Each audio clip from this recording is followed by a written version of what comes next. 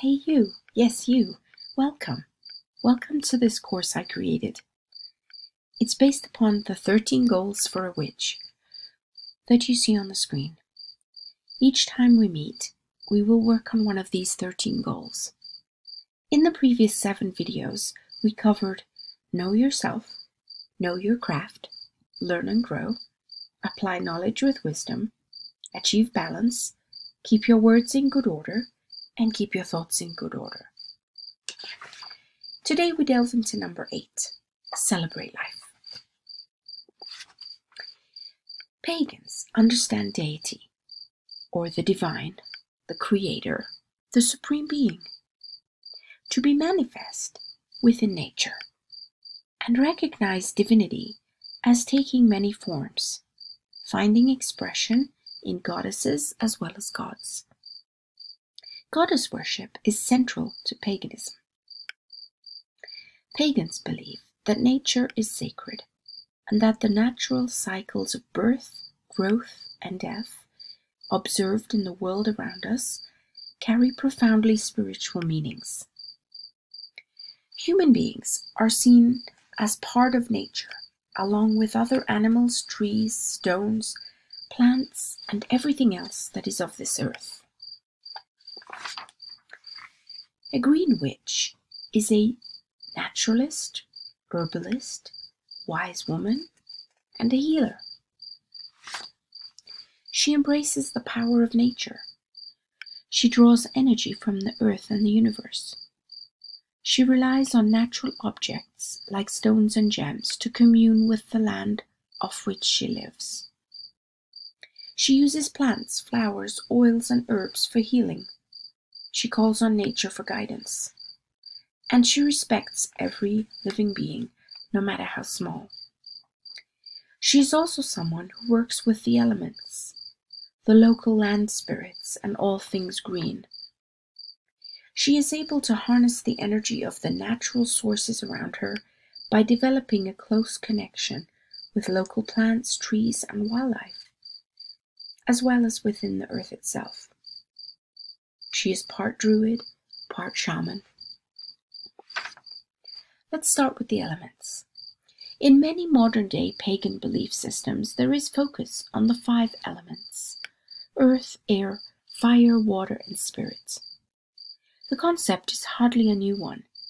A Greek philosopher, Empedocles, is credited with the cosmogenic theory of the 4 elements being the root of all existing matter. The 4 elements being earth, air, fire, and water. Earth. Connected to the north, the earth is considered the ultimate feminine element. The earth is fertile and stable, associated with the goddess. The planet itself is a ball of life, and as the wheel of the year turns, more on that next session, we can watch all aspects of life take place: birth, life, death, and finally rebirth. The earth is nurturing and stable, solid and firm, full of endurance and strength.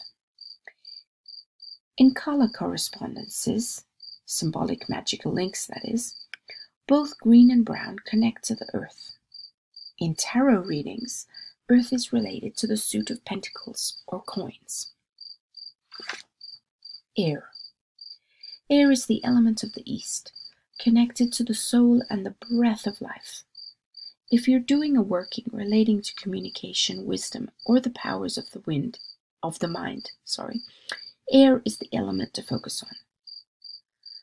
Air carries away your troubles, blows away strife, and carries positive thoughts to those who are far away. Air is associated with the colors yellow and white, and connects to the tarot suit of swords.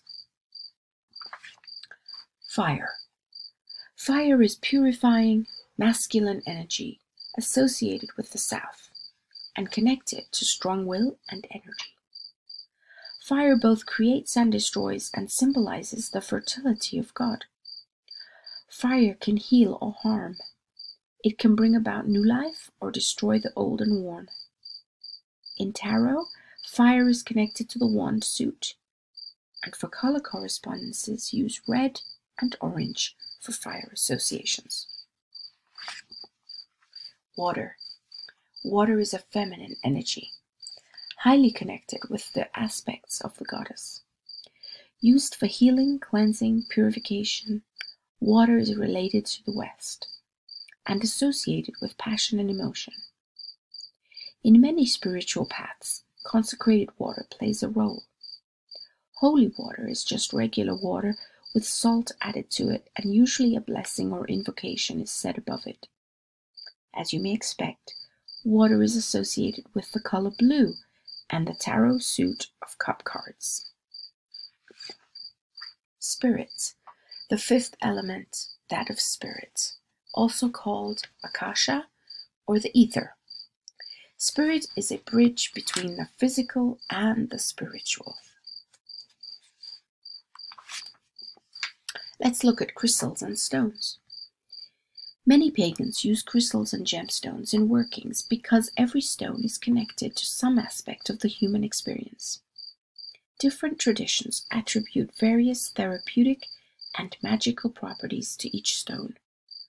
This could be an entire course all of its own. The topic is so vast.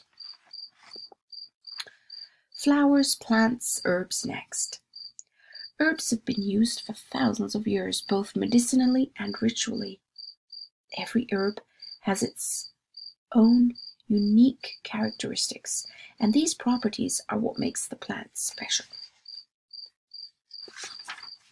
Flowers are often connected with a variety of magical uses.